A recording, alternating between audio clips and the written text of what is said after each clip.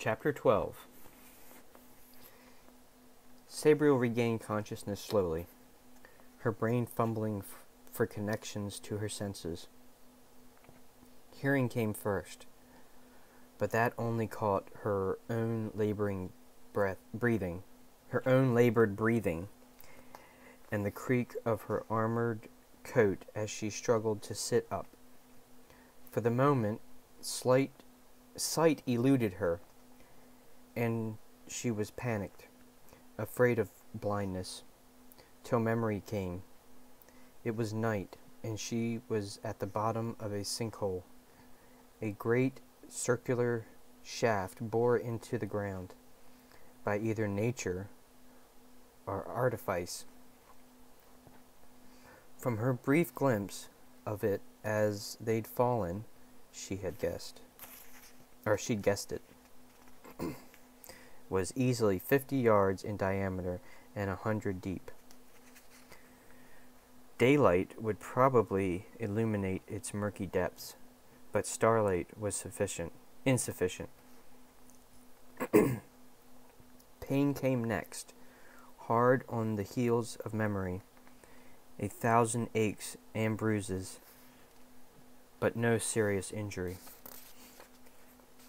Sabriel wiggled her toes and fingers, flexed muscles in arms, back, and legs. They all hurt, but everything seemed to work. She vaguely recalled the last few seconds before impact, Mogget, or the White Force, slowing them just before they hit. But the actual instant of the crash might never have been, for she couldn't remember it.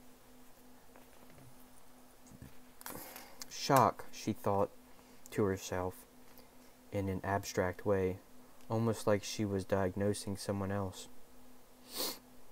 Her next thought came some time later, and with it the realization that she must have passed out again. With this awakening, she felt a little sharper, her mind catching some slight breeze to carry her out of the metal doldrums. Working by touch, she unstrapped herself and felt behind her for the pack. In her current state, even a simple charter spell for light was out of the question, but there were candles there, and matches, or the clockwork igniter. As the match flared, Sabriel's heart sank. In the small, flickering globe of yellow light, she saw that only the central cockpit portion of the paper wing survived. The sad blue and silver corpse of the once marvelous creation. Its wings lay torn and crumpled underneath it, and the entire nose section lay some yards away, shorn off completely. One eye stared up at the circular patch of sky above, but it was no longer fierce and alive. Just yellow paint and laminated paper. Sabriel stared at the wreckage, regret and sorrow coursing like influenza in her bones, till the match burnt her finger. She lit another, and then a candle, expanding both her light and field of vision.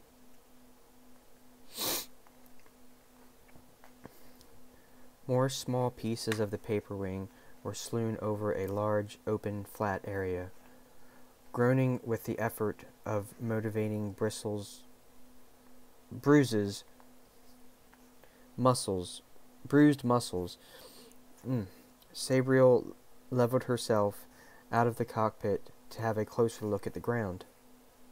This revealed a flat area to be man-made flagstones, carefully laid. Grass had long grown between the stones, and lichen upon them, so it was clearly not recent work. Sabriel sat on the cool stones, and wondered why anyone would do such a work at the bottom of a sinkhole. Thinking seemed to be... Thinking seemed... Thinking about that seemed to kickstart her befuddled wits, and she started to wonder about a few other things. Where, for instance, was the forest that had once been Mogget? And what was it?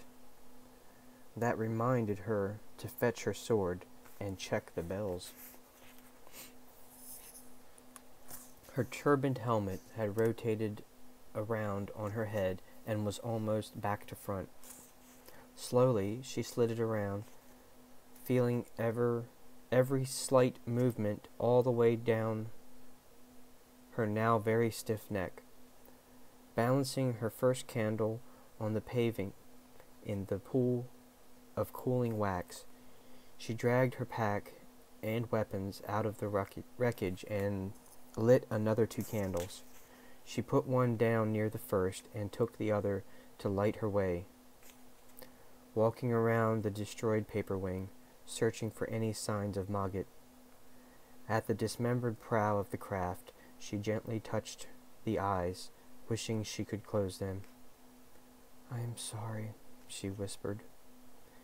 "Perhaps I will be able to make a new paper wing one day. There should be another to carry on your name." "Sentiment abhorsen," said a voice somewhere behind her. A voice that managed to sound like Mogget, and not all like him at the same time. It was louder, harsher, less human, and every word seemed to crackle like the electric generators she'd used in Waverly College science classes. "Where are you?" asked Sabriel, swiftly turning. The voice had sounded close, but there was nothing visible within the sphere of candlelight. She held her own candle higher and transferred it to her left hand. "Here," snickered the voice, and Sabriel saw lines of white fire run out from under the ruined fuselage, lines that lit the paper laminate as they ran,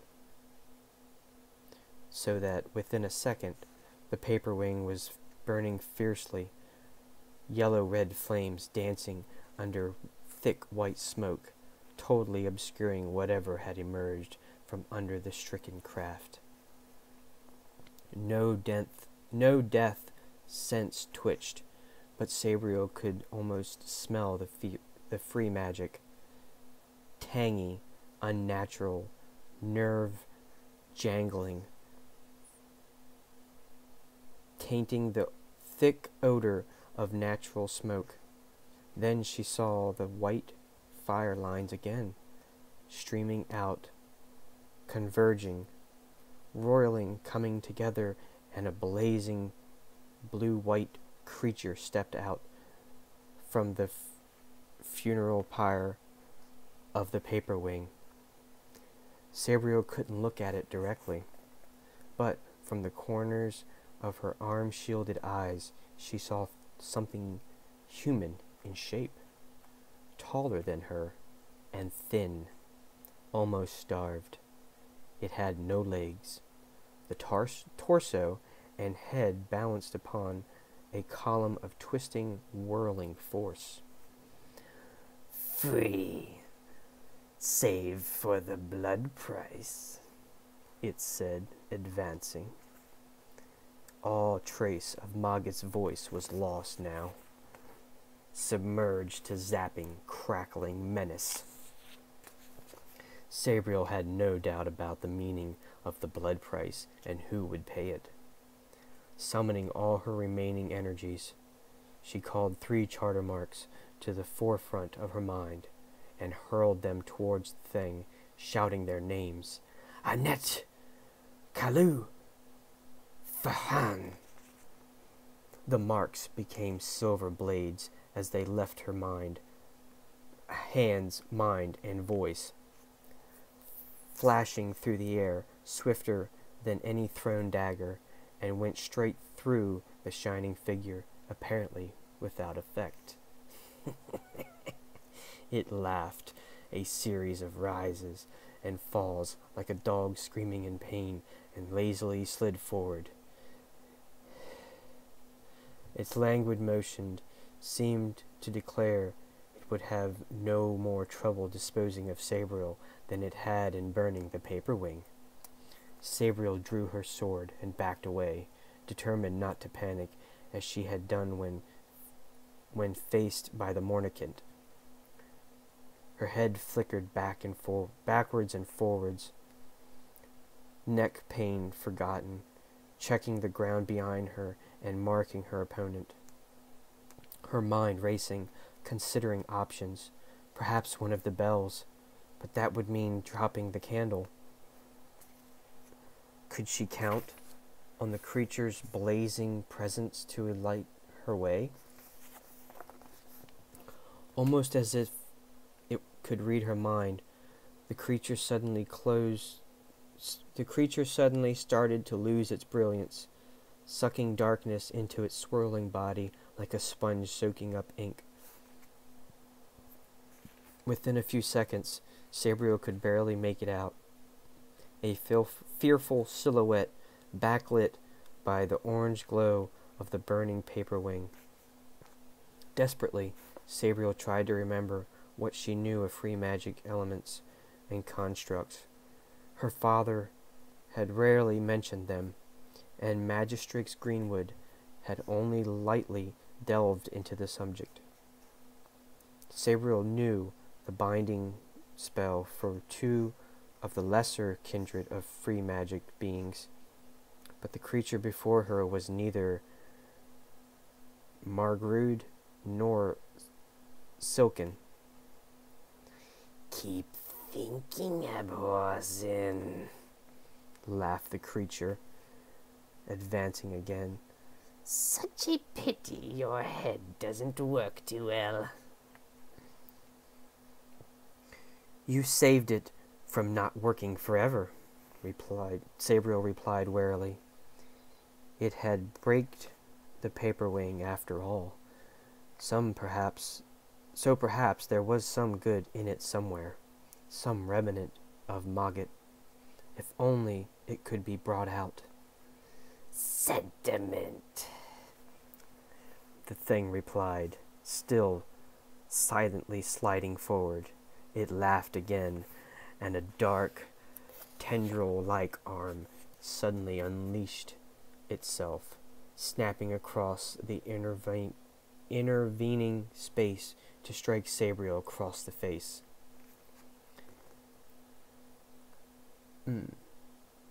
"A memory now purged," it added as Sabriel staggered back from a second attack, sword flashing across to parry.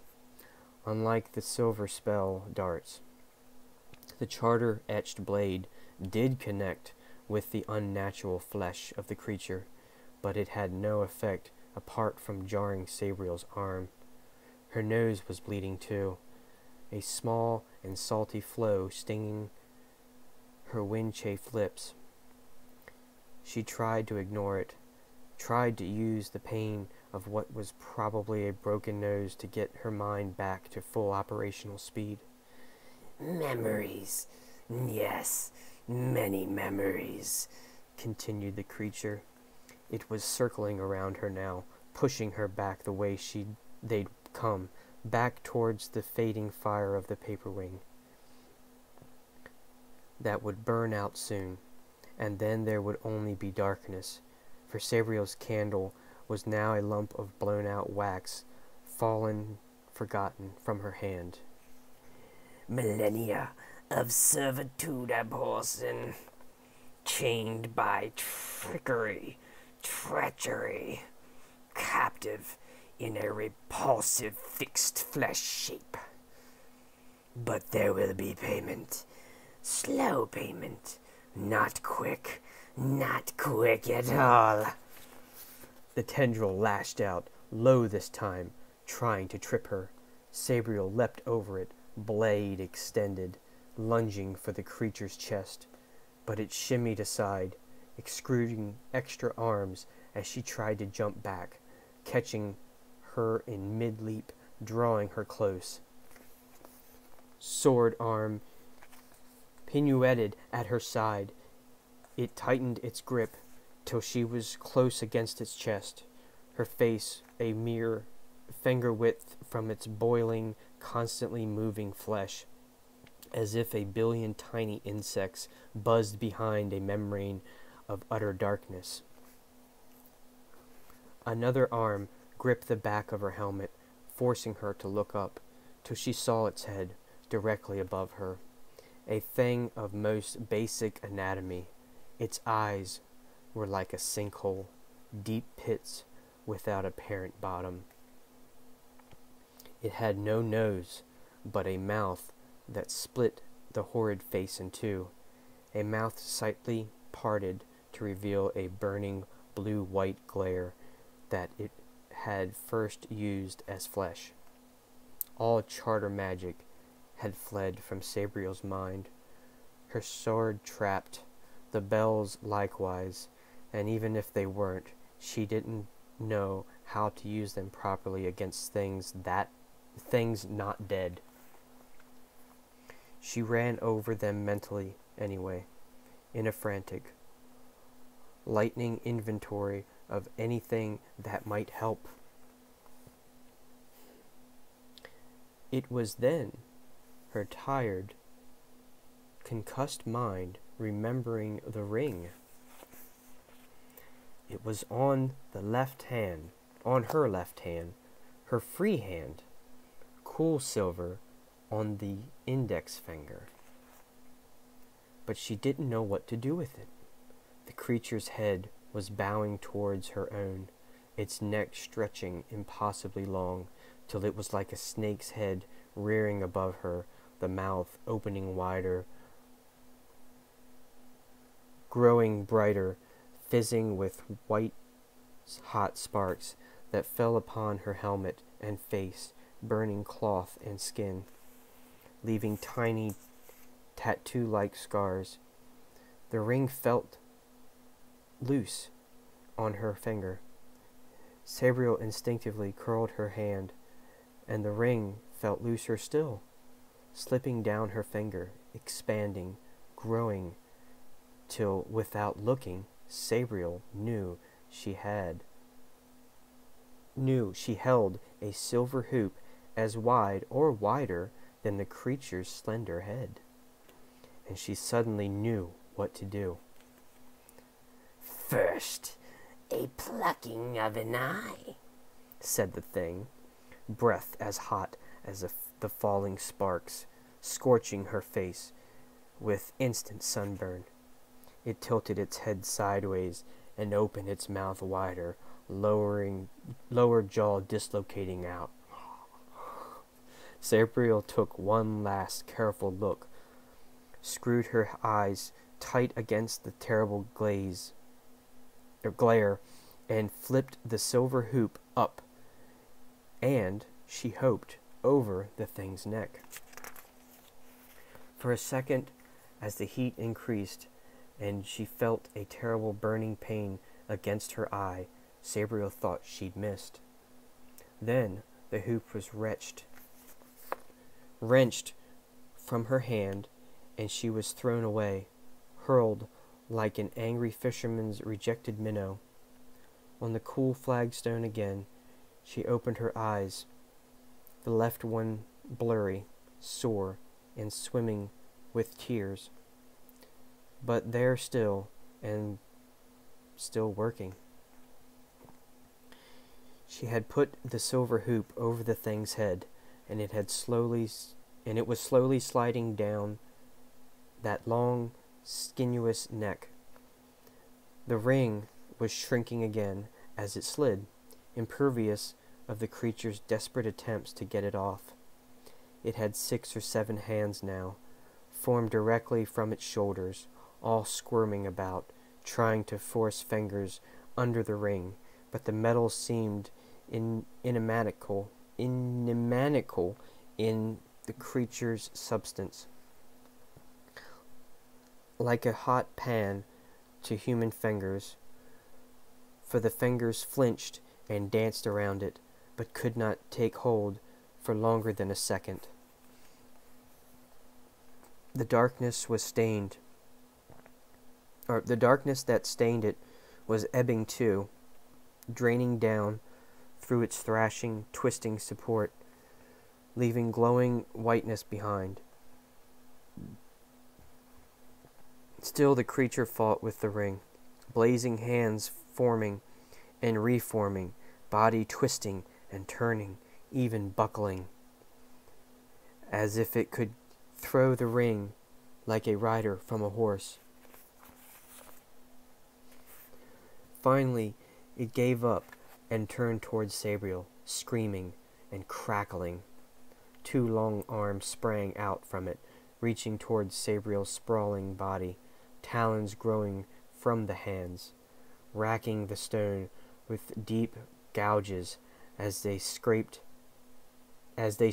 towards her, like spiders scurrying to their prey. Only a short fall, only to fall short by a yard or more. "No!" howled the thing, and its whole twisting, contorting, coiling body lurched forward, killing arms outstretched. Again the talons fell short, as Sabriel crawled, rolled, and pushed herself away. Then the silver ring contracted once more, and a terrible shout of anguish, rage, and despair came from the very center of the white, flaming thing.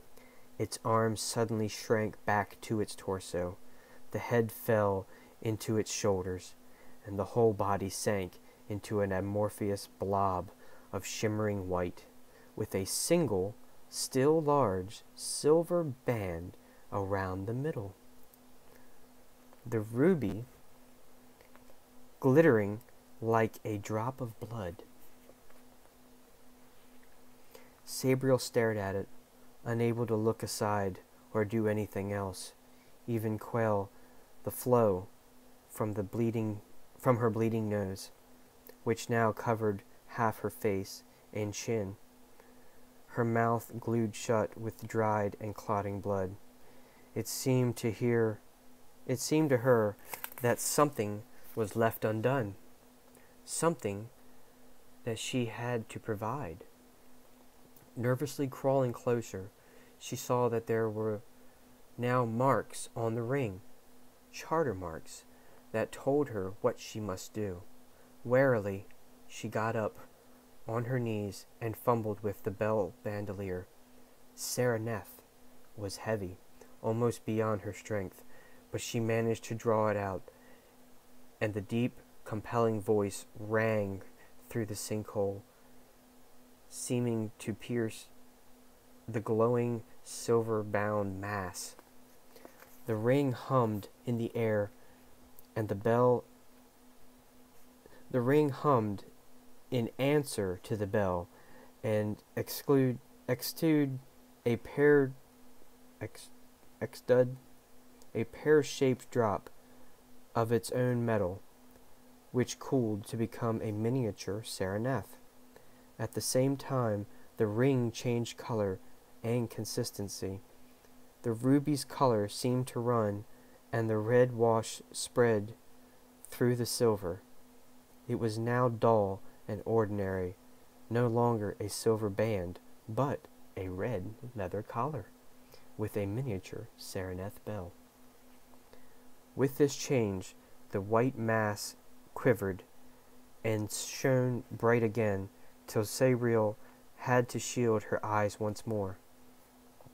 Then the shadows grew together again. She looked back, and there was Mogget, collared in red leather, sitting up and looking like he was about to throw up a hairball. It wasn't a hairball, but a silver ring, the ruby reflecting Mogget's internal light. It rolled to Sabriel, tinkling across the floor, or across the stone. She picked it up and slid it back onto her finger. Mogget's glow faded, and the burning paper wing was now only faint embers, sad memories, and ash. Darkness returned, cloaking Sabriel, wrapping her up with all her hurts and fears. She sat silent, not even thinking. A little later, she felt a soft cat nose against her folded hands, and a candle damp from Mogget's mouth. "Your nose is still bleeding," said a familiar, didactic voice. "Light the candle, pinch your nose, and get some blankets out for us to sleep. It's getting cold." "Welcome back, Mogget," whispered Sabriel.